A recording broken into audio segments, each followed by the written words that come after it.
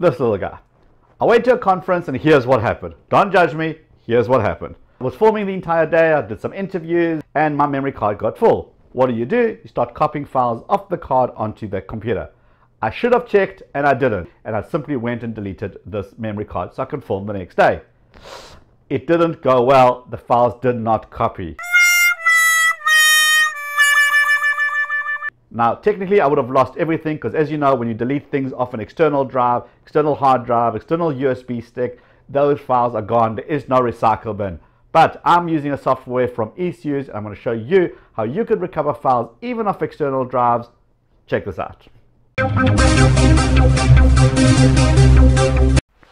Hey, welcome to another Tech Tip Tuesday. My name is Liron Segev, and every Tuesday I share with you tips and tricks and how-tos to making you more productive, more efficient, and getting more out of your systems. If this sounds like something that you're into, smash that subscribe button right here and let's get on to this week's episode. Okay, so let me show you how you can recover a deleted file even when it's on a memory stick or a flash drive. So here I've got one in my F drive and I'm going to create a new file. Let's make it a text file so it's nice and simple.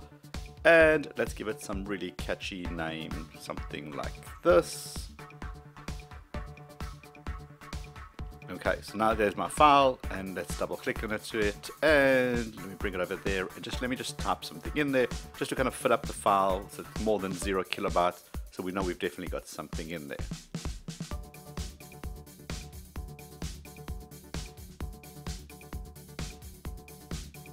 Okay, so let's close that file, let's save it.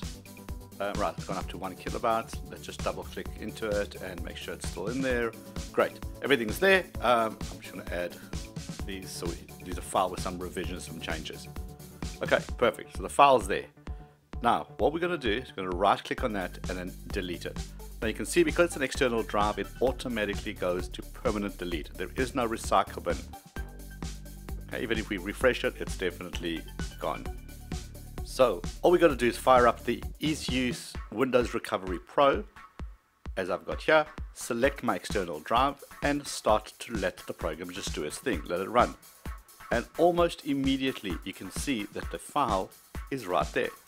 Click on it, and all I'm going to do is I'm going to say, well, where do I want to recover it to?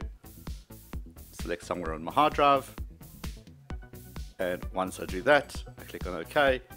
And it pretty much opens that file location. Double click on the folder, get to that file, and there it is. Let's open it, see if it's the same file. Absolutely. Okay, so that was one file being recovered. Beautifully done, well done. But what happens if you by mistake formatted your entire drive and then decided that you actually needed something back? What will the software do then? Good question, thank you.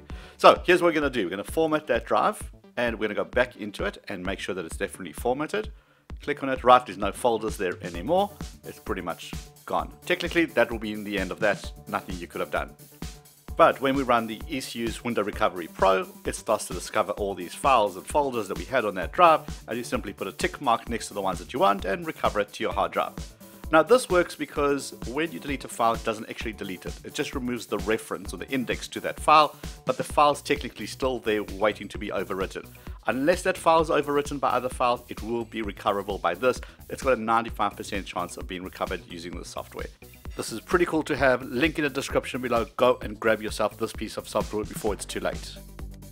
So this concludes another Tech Tip Tuesday. Hopefully you've picked up some tips and tricks that you could use. Feel free to share this video by clicking the share button down below. And if you like this video, please give it a thumbs up. It really helps the channel a lot. And I'll see you guys on the next episode of Tech Tip Tuesday. Cheers for now.